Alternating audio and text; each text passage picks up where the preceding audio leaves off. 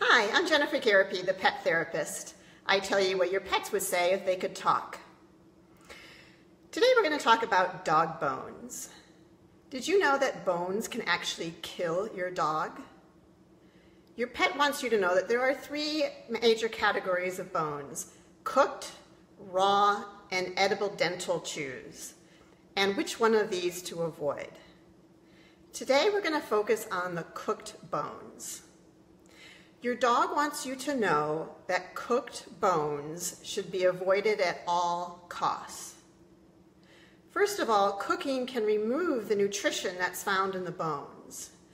But way more importantly is that cooking makes the bones brittle, which makes them more prone to splintering. And those splinterings can cause lots of internal injury to me, your dog. Now, the FDA does a good job of listing what types of internal injury can occur with cooked bones. Now, if you're inclined to think, well, I've always fed my dog cooked bones and I've never had a problem, then I hope this list will give you pause and make you think twice about continuing the practice, because these are some pretty serious events that can occur. So cooked bones, number one, I'm going to give you 8 nasty things that cooked bones can do. And so number one, they can actually break my teeth. Number 2, they can tear up my mouth and my tongue and lead to lots of bleeding. Number 3, those splinters, they can get stuck in my esophagus on the way down into my stomach.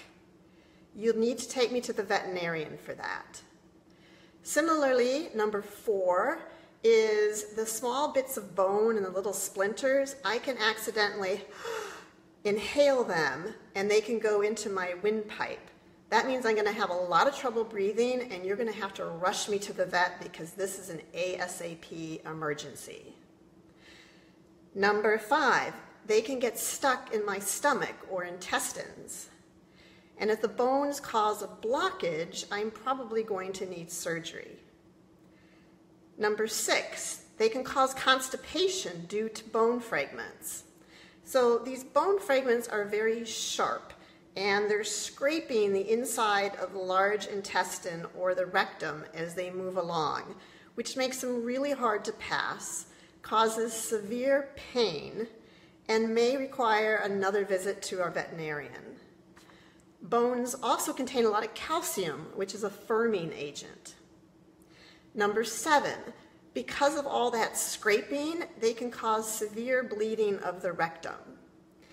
And that severe bleeding means, again, you'll probably need to take me to the vet.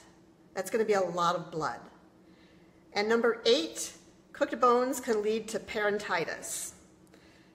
Peritonitis.